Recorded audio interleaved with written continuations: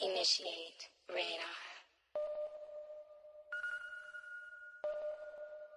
Hello my loves. It is such a pleasure to speak with you. I bring you this delightful message on behalf of the Venusians and Venerians, the people from the planet Venus. We are your celestial neighbors in your solar system. As your celestial neighbors, we like to come over from time to time, to borrow a cup of sugar, if you know what I mean. Many people of Earth do not know about the Venusians and Venerians. This is because physically, we look just like the humans of Earth. Both Earthlings and Venusians are from the same solar system, so you can't expect us to have evolved to look that much different. In fact, Earthlings and Venusians are rather compatible, and we have been mixing in and breeding with Earthlings for thousands of years. You Earthlings find the physical appearance of us Venusians and Venerians to be quite sensual and erotic. Physically, the women from Venus are very curvy and beautiful, full-bodied, with wide childbearing hips, and big butts, the infamous pear shape, soft and voluptuous, with seductive curves.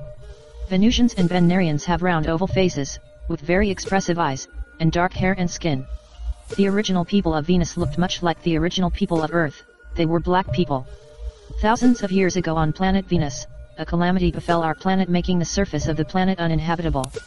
Some of the original people of Venus escaped the calamity and came to Earth, and settled in Southwest Africa to become the Khoikhoi and Nama tribes. When these female African Venusians traveled to Europe, they were worshipped as gods. Venusians were called Lahemu by the Sumerians, Ishtar by the Babylonians, and Ashtaro by the Hebrews. Female African Venusians who were worshipped by Europeans were given the names Venus and Aphrodite. This is why the name Aphrodite sounds so much like Africa, because Aphrodite was an African Venusian. Years later in the 19th century, another female African Venusian from the Khoikhoi tribe named Sarah Bartman, traveled to Europe to be worshipped, and was given the name Hottentot Venus. Those Venusians and Venerians who could not come to Earth to escape the calamity, had to move beneath the inner surface of Venus, where there are large underground cities and structures where people still live to this very day. Over time, the original people of Venus who moved into the underground cities, their skin would become lighter due to the lack of exposure to the sun. Today, many of the Venusians and Venerians have tan to olive skin complexions, with thick wavy to straight black hair. We appear like the Latinos, Spanish, Italians, and Middle Easterners of the Mediterranean race on planet Earth. However, one distinguishing feature of the people from Venus is that we do not have fingerprints. When male Venusians and Venerians come to Earth, they are usually scientists and leaders of people. This is why in your Earth mythologies, the goddess Venus was married to the blacksmith scientist deities Vulcan and Mars, and in Greek mythology, Venus, as Aphrodite, was married to the blacksmith deities Hephaestus and Ares. This is because those early African Venusian women were married to blacksmith African males.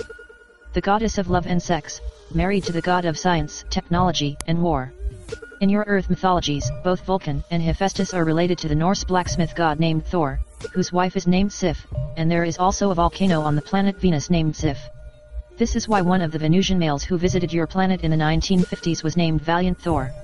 When tall blonde Nordic beings from Aldebaran came to planet Earth, and met with the late President Dwight Eisenhower, and asked America to lay down their arms, it was the Venusian Valiant Thor who met with the President in the Pentagon, and told him not to trust the people from Aldebaran.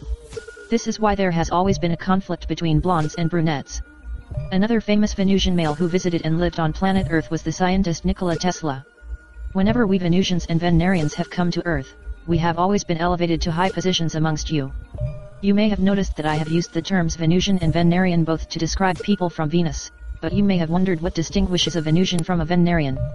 It all goes back to an ancient conflict where a Venusian male and female couple named Lucifer and Lilith had obtained lofty high positions amongst the people of Earth, which made some Earthlings jealous, so they decided to demonize the people of Venus.